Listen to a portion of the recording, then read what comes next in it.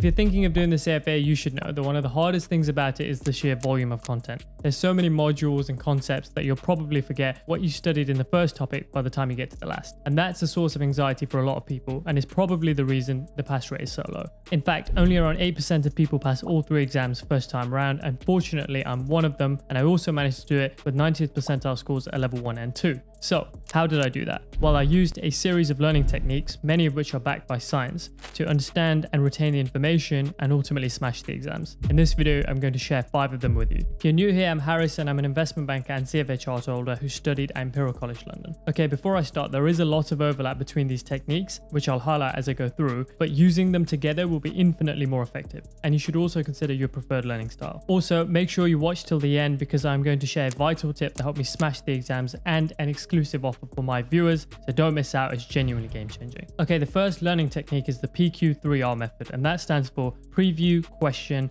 read, recite, review. The acronym itself doesn't really matter and you'll see variations of this, but this is the framework that I use, so pay close attention. So the first part is preview. Now I've mentioned this in my other videos as well, but when you're studying, it's really important that you get a map of where you're heading. Don't just open the book and start with chapter 1, page 1 and dive straight in and get lost in the detail. So with the CFA, first, it's important to consider all the topics that you're going to study. So for example, fixed income, equity, ethics, and so on. So you have a general overview of the curriculum. Then pick a topic, skip the material, but just read the headings, the subheadings, and the highlighted text. This will give you a flavor for what's in the topic, but also it will inform the next part of this framework, which is question.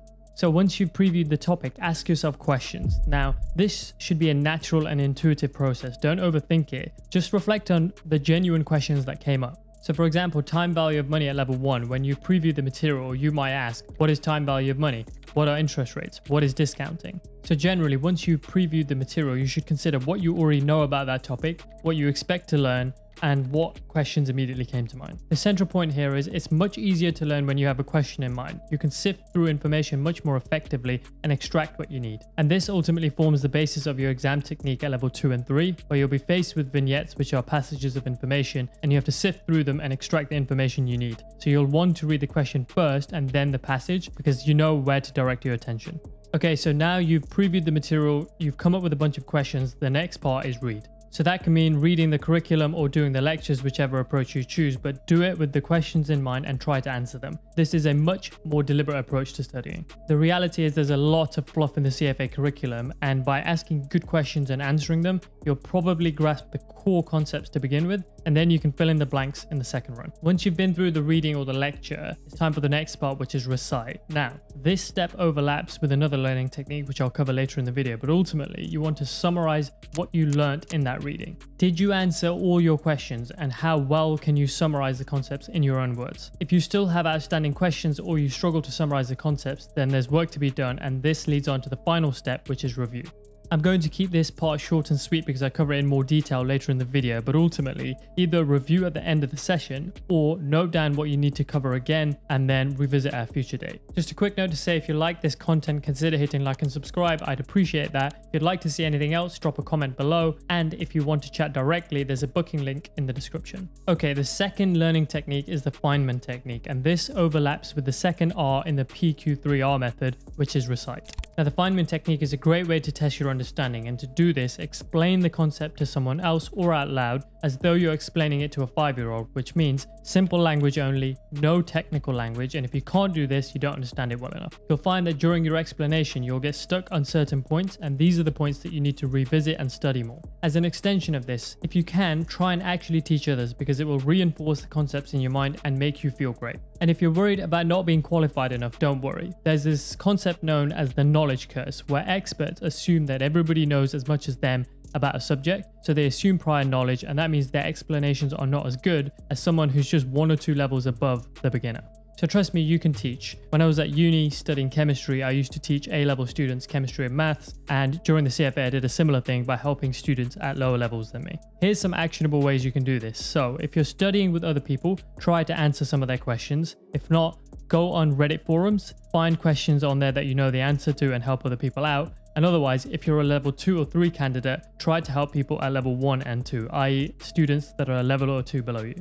Okay, the third learning technique is first principle thinking, and this one's really important because level 2 and level 3 become increasingly application and evaluation based, which means you need to understand things intuitively from first principles, which also reduces the need to memorize. So how do you do this? Well, through lots of questioning, lots of hows and whys, and this overlaps with the Q part of the PQ3R method that I led with at the start of this video. So you want to drill right down into the core and then build up. So let's look at an example, which is valuation of bonds with embedded options at level 2. Now, the value of bonds with embedded options is contingent on the path of interest rates. So let's ask a few questions. So you might ask, what is a bond? What are its attributes? E.g., does it have a fixed coupon? What's its maturity? Does it have a non-call period? Then you might ask, what is a call option? Who does it favor, the borrower or the investor? How do interest rates impact call options? How does this impact its value and attractiveness? How does this impact me as an investor? So there's lots of questions that you might ask. And as I said, this links back to the PQ3R method, and that's why I led with it. If you have these questions written down and then you review the curriculum,